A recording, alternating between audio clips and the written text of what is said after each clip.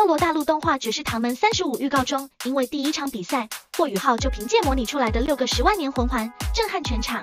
第二比赛则是徐30的个人赛，徐30实现了一穿七的壮举。虽然徐30的作战方式属于渐渐类型，但是他的表现依旧很亮眼，令人刮目相看。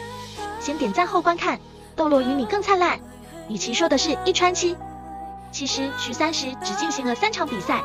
第3场比赛中，云罗学院的队长表示，只要徐30赢了自己，后面的比赛就无需进行。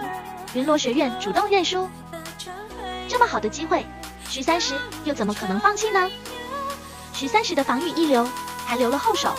平时徐30给人的印象就是一个花痴，成天绕着江南南转，但是真正战斗起来还是很可靠的。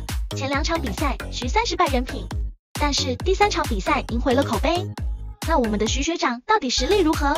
本期我们就浅谈下徐学长。徐30乃是斗灵帝国皇室的后裔，是斗灵帝国的公主雪灵薰的儿子，同时他还是隐世宗门玄冥宗的下一任接班人。史莱克7怪之一，他的武魂就是玄冥龟。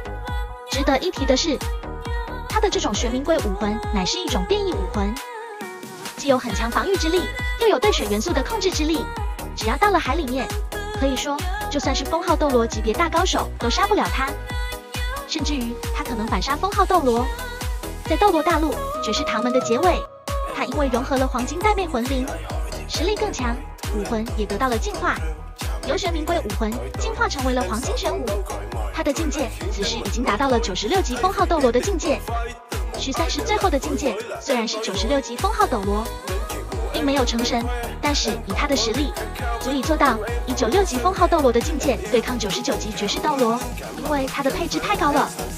首先，他的武魂就是顶级武魂玄冥龟，关键玄冥龟武魂还变异了，又有防御力，又有水元素掌控力，然后就是他自身还学了唐门的功法，也就是唐三留下来的功法，比如鬼影迷踪玄玉手等等，这也让他有了越级战斗的能力。最后就是他融合了黄金带妹魂灵，让武魂进化。从他融合黄金带妹魂灵那一刻起，他已经不是一个人战斗，黄金带妹魂灵也可以辅助他战斗，以至于他如虎添翼。在日月帝国大举入侵星罗帝国的时候，徐30还带领一众高手强势救援星罗帝国。徐30在对抗日月帝国的战斗中表现的可以说非常勇猛，连续斩杀了好几位封号斗罗，最终看霍雨浩守护了星罗帝国。哇，原来徐学长那么强，小伙伴们还想知道更多吗？欢迎留言告知。